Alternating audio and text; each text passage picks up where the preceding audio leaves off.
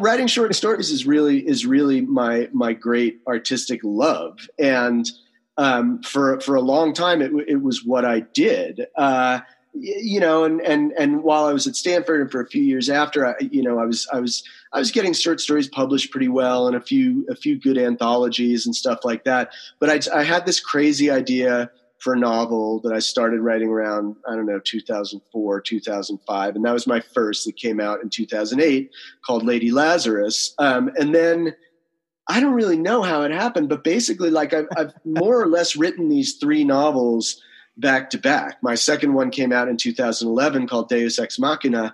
And The Gringa, which just came out in March, I essentially started writing like 6 months after the second novel came out in 2011. And every time I have a novel come out, I breathe this sigh of relief and I'm like, oh, thank God I can just go back to writing short stories right now.